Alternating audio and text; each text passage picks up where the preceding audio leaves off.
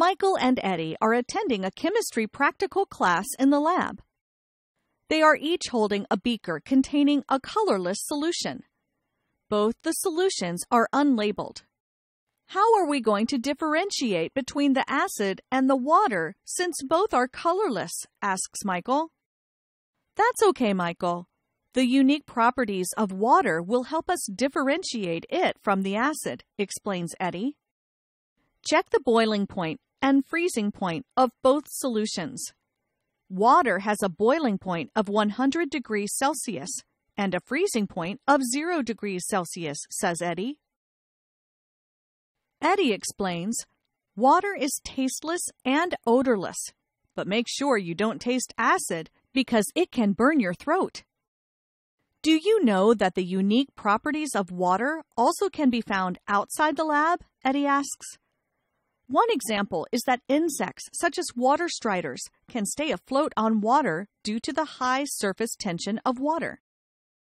Another example is the transport of water from the root to the leaves of plants, which involves the capillary action of the water. Michael looks surprised and asks, "The transport of water in plants? How does it occur?"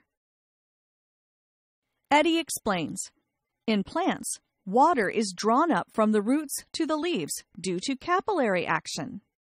Capillary action occurs due to cohesive forces between water molecules and adhesive forces between cell walls of plant cells and water molecules interacting between the water and the walls of the capillaries. Eddie continues to explain. Besides, the density of water is 1 gram centimeters -3, and most acids have a higher density than water. Ice has a smaller density than water, so ice floats on water. Michael says, "Oops, this reminds me about the 3 physical states of water. Water can change its state from solid to liquid and liquid to gas by heat absorption. Or it can change from gas to liquid and liquid to solid by releasing heat." "You're spot on, Michael," exclaims Eddie.